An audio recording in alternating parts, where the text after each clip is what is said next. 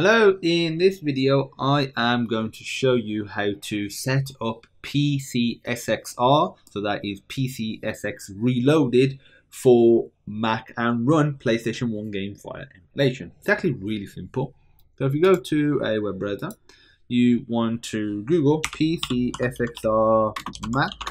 It'll take you to this EMU Paradise link. I'll provide a link in the description, so don't worry about that. Click this download button. Already got it downloaded. One last thing you want to do is download the BIOS file. So if you type in Ps1 Bios Planet EMU, again I'll provide a link to this.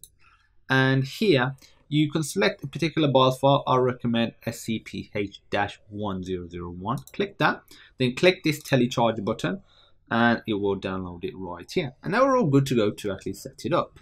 So if I open up my download directory, and we want to unzip the PCSXR first. Just move that to our applications. Already got it there, I'll replace it again, doesn't really matter. And now we can actually run it. So if we go to PCSXR, open that, open. We'll get this little error if this is the first time you're setting it up. It's just saying it can't find the BIOS file. That's fine, we've already downloaded it. So click show folder, or you can manually navigate to this path. But if you click show folder, it's easier. Click that and open up the folder. So there is where we want to place the BIOS. And unzip this. You can just unzip it using the built-in extracting tool. And now this bin file, just move it over here. You can rename it, but it'll automatically detect what it is. Oh, I don't want to open up Xcode. And now, sometimes I get this error when I go to this sort of folder. It won't let me do anything with PCSXR. So I just have to quit it, reopen it. And now it's launched. There's no GUI side of it, and you can just change the preferences. So if we go to preferences, you can modify a few things. I'll show you memory cards first. By default, there's already memory cards, and they're in a memory card directory. You can change them, create new ones. By default, recommend just leave them. In plugins, you can change what graphics driver is going to be using, and controller. And for the controller, if we click configure, we can actually change the device. So if you have some sort of gamepad connected, you can use that. You can use a keyboard. I'm just going to leave it as default because this is just a setup video. So just click OK and click X. Now, before we run a game, if we just click Run BIOS,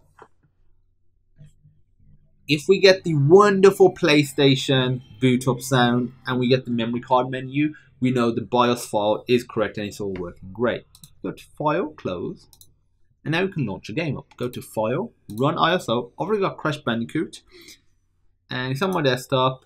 Right here. If you have this problem where they're both grayed out, which with some games that it is, don't worry, it's an easy fix. Go to the folder, go to the bin file, rename it. But what you basically want to do is change the extension to .iso. It will ask you, do you want to keep .bin or use .iso? You want to use .iso. Now, if we were to just reopen that, so go to run ISO. As you can see, if I just demonstrate, the .iso is not grayed out, and now we can open it up, and our game will launch.